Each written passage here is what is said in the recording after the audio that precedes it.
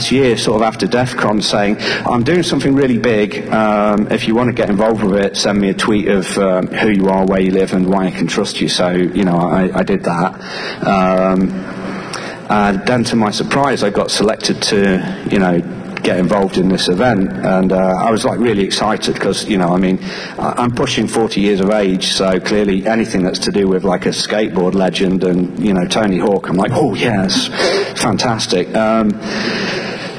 Which is probably a little bit sad, but my wife tolerates it because she's seen his house on MTV Cribs and thinks it's the coolest thing she's ever seen. So I'm telling all of my colleagues at work who are also you know, in security and whatnot, far later than I am.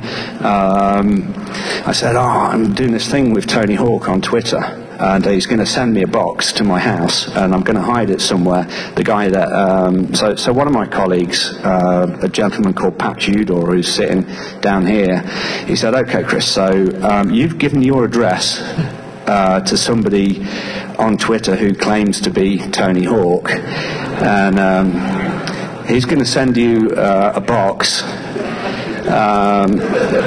which you're going to hide in a city that got rid of dustbins because of the IRA, and no problems there at all, Chris, were his exact words. And then, you know, a couple of days ago over dinner, he was saying, oh yeah, that'd be a really cool thing to do. Pretend to be somebody else on Twitter. Get them engaged with what you're doing. Let's say you have a Twitter ID called The Real Lady Gaga and stuff, and say, hey, I'm going to hide something around the world. Just need to send you a parcel. You know, what's in it for you? Extra Farmville points, I think, was what he suggested. So maybe it's a Facebook hunt or something. And then you could really launch something quite incredible just by getting other people who are quite innocent to do stuff for you. So I was like, oh, that's a really good idea, I'll mention that. But don't do it because that would be illegal. So anyway, Tony sent me this box, undeterred by all of this. Is it the real Tony Hawk? I'm like, yeah, of course it is. It's got the blue tick. How could it not be? If you're not familiar with Twitter, and you know, if you're a celebrity or something, you get like a little blue tick. There's obviously a delay because I haven't got mine yet. So I had to hide the box and then come out with a clue. So this was my clue, guarded by a fearsome troll northwest from a house where you might have to pay money to pass, and a skateboard. Well, I live sort of northwest of a toll house. That's the house where you might have to pay money to pass.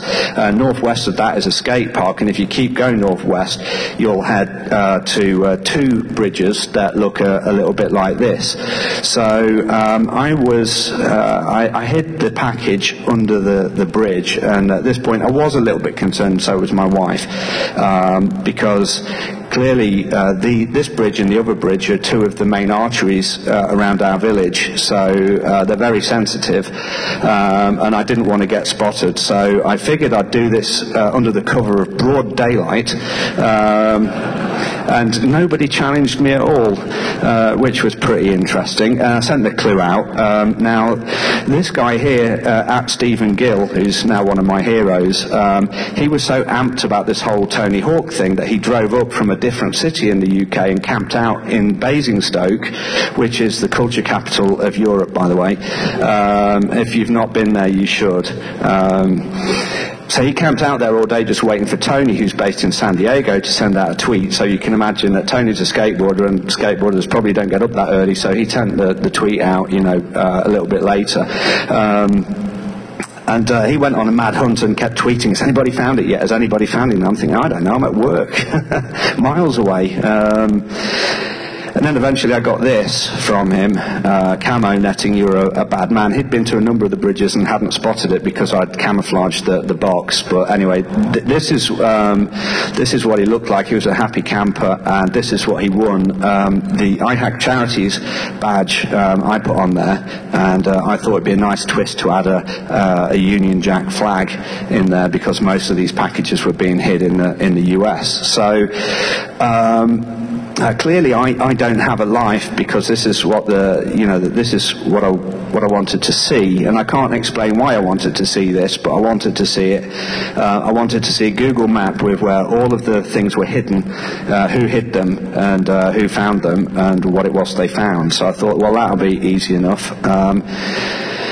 All of the people that hid stuff followed this dude on Twitter at Hiding It. All of the people who found stuff tweeted at I found one or were supposed to tweet at I found one, and Tony was meant to send out a tweet saying found with the hashtag THTH with the location and who found it. So I thought that'll be a piece of cake. I'll do that in the 2 hours that my 8-month pregnant wife at the time was going to get a haircut. I thought, yes, I'll do that. So I did what I do now. I don't use Google. I just go straight to Twitter, and I ask people on Twitter. I say, how do I do X, Y, and Z? Which is basically like read the manual, but some people do actually jump in and say, yeah, this is how you do it. So this guy here, Lost Highway, who's really helped with a lot of this stuff, he may be here as well. He said, oh, you should play around with Maltego. There you go. You can't read that, but it's not important. Go and play around with Maltego, that'll do it, or you can hack it to make it do what you want. So I was like, okay, I'll try it. So hider, finder, Google map, piece of cake, basically what I was thinking. So let's see who's friends of the hiders, and this is where we do this in Maltego. So with Maltego, I did it this sort of half-assed sort of way.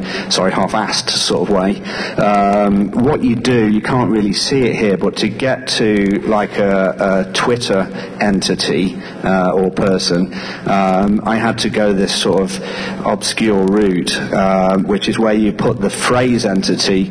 This is all in the white paper, so I'll move quickly. You put the phrase entity on there. It was at Hiding It, so I wanted to see all the tweets that had at Hiding It in it. Then I'd use this transform here to do that. So search Twitter with all those tweets with that at Hiding It in it. Get those tweets out. There they all are, the purple sort of prickly virusy sort of things. And then convert one of those to an actual Twitter user, and voila, that's French. You get the at Hiding It entity. So I was like, yeah, okay, you can do that. There is quicker ways to do that, but I explained earlier I'm not lead, so I do things the long way. Actually, but not as long as Pat Udor's daughter, who was trying to get some images off a website and wasn't quite familiar with the sort of right-click download image. So she really is elite, because she fired up the Fiddler, which is like a web proxy to download those images, which I thought was pretty neat. Sorry, that's a tangent. But not a dark tangent. Okay, friends of this person. So here you can do this. This is built into to Maltego. So I can go around, select this thing. It's called a transform. Basically, what it does is transform an entity into a bunch of other stuff. So you go ahead and click that, and then you get all of the people that are following at Hiding It. So I picked one. Here I am. You can apply this to all of the entities in the graph, or just one, or just a bunch that you select. And I wanted to see the tweets that this person had written, well, that I'd written, and that's where this kind of thing happened. Actually, that didn't happen. I did get some results. That's the fail whale on Twitter. It means bad things. It turns out there are a number of limitations with Twitter search. First of all, you're only going to get about 2 weeks worth of data indexed. So if you send tweets out before that time, you're not going to be able to look at it. It doesn't index everybody.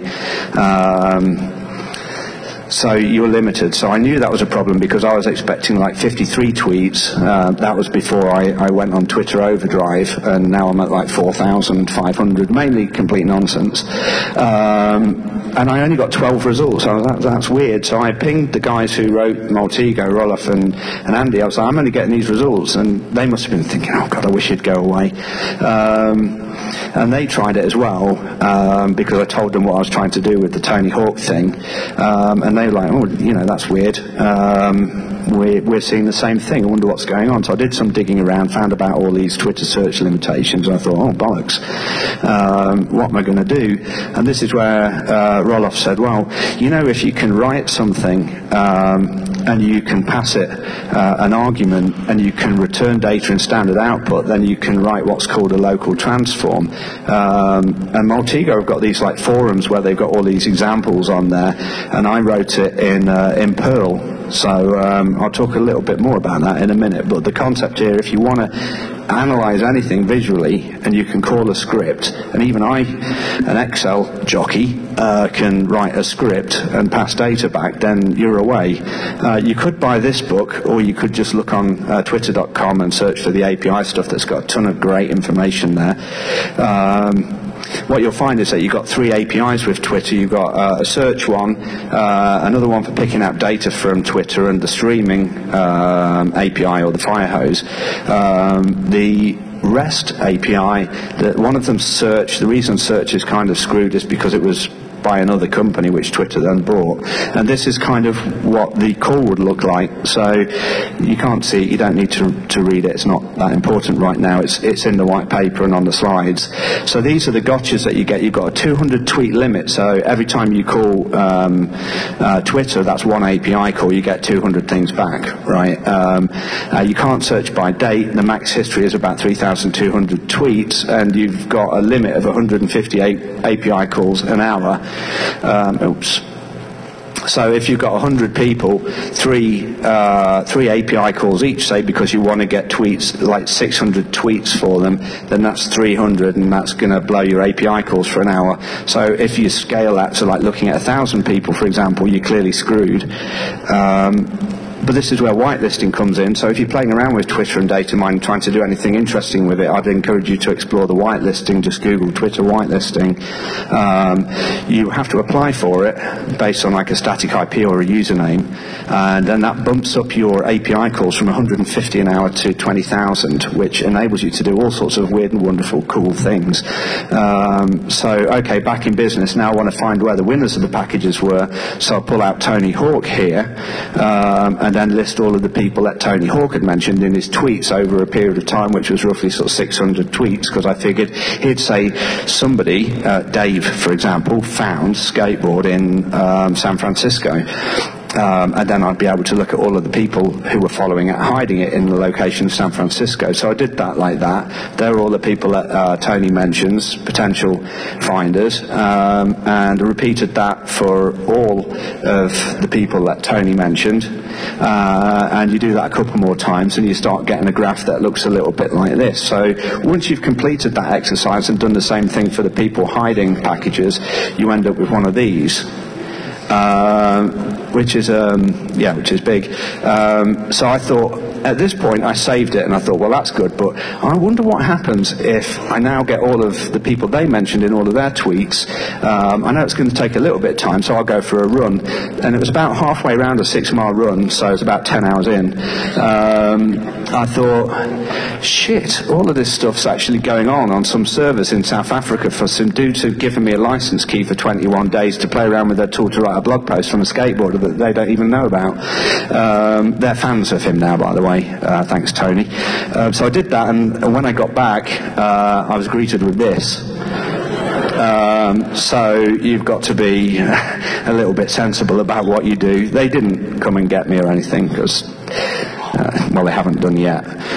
So what you do then, you want to sort of reduce your graph a little bit, so you can select all of the people who haven't talked to anybody else or are irrelevant, and you get a much cleaner looking graph.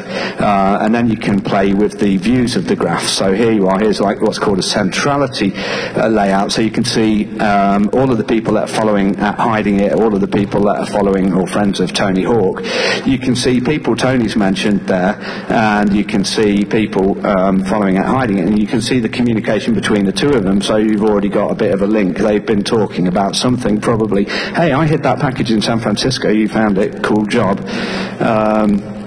You can also see that in an organic view, where you get nice little pictures of the people that you're looking at, like this. So here's me, here's Stephen Gill, Tony, and hiding it, and you can see that we had some communication. Then you can explore that in an edge-weighted context as well, so that you can actually pull out the major players or major conversationalists in an event. So I could like look at this for DEF CON afterwards and see like who had the most interesting talks and stuff like that. In this, then I found that you had some dude called Jerome Case. Now I knew that name Jerome Case because he'd sent me the skateboard, but I didn't know he was on Twitter, so that was quite an interesting find. And then looking at this, if you knew nothing about Tony Hawk's Twitter, you'd see that I had something to do